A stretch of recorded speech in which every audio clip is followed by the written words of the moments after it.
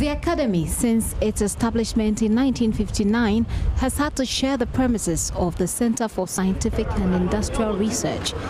President Mahama, however, sought for work to begin in October 2012, with the Academy set to have its own offices by December 2014. The President, ahead of the inspection tour, held discussions with leadership of the Academy, including Professor Kofi Anyedoho, Professor Kilapasoya, and Professor Jimambedu Akosa.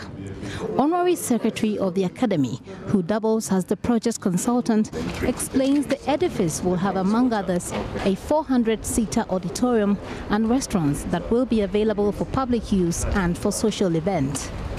Definitely. Everything we have to do, we have to go outside and rent facilities. Most of the time we go to the British Council, sometimes to the University of Ghana.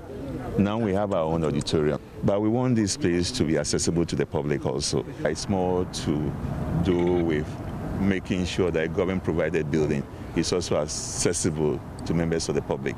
More importantly, it will help us to reduce our own demand on government, because you pay something for the use of the facility. Government is giving every department an ultimatum that you should generate a certain percentage of your expenditure.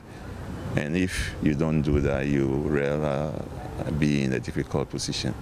The absence of appropriate office facilities has been blamed for the seeming minimal impact of the Academy on national development.